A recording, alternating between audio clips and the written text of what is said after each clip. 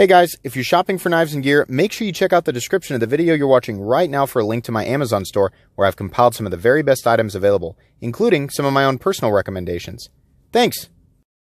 What's going on, YouTube? Metal Complex here, and today I've got another short little unboxing to share with you guys.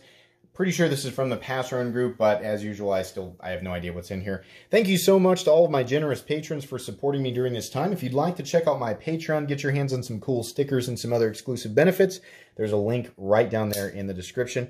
We're going to be, as usual, unboxing this package with the legendary Spyderco PM2 up until the point where I finally, just about cut in my background there, elect a new dedicated unboxing knife. You can find this knife in many other Spydercos, as well as many other knives in general, in the Amazon store that I reference at the very beginning of every episode. Alrighty, let's see what we have. One moment, folks. There we go. Some very serious packaging here. Okay, we have a CJRB. Interesting. What do we have? Is this, what on earth is this? The CJRB, I very much like the blade and the heft. What is the model here? Well, I don't know what the model is. This says that this came from Zach. Yeah, this is from Zach's stuff, which means it's most likely from the Pass Run group. I'm pretty sure that this is a much newer model from CJRB. It has the typical kind of chunky, thick G10 scales. Interesting in any case. I'm going to guess, like other CJRBs, that it is D2. Feels solid. The action's very smooth on this guy. Very. Check this out. Yeah, I'm going to guess probably the mass of the blade, considering the shape, how thick it is all the way out here. I mean, it's not massively thick. It's just because of the blade style. There's a lot of weight clear out here. So the blade is actually falling shut. Now, it's like I always say.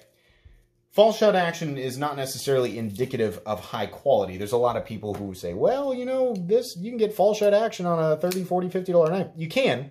It's just different from fall shut action on, say, a Sheer Goroff. It is different.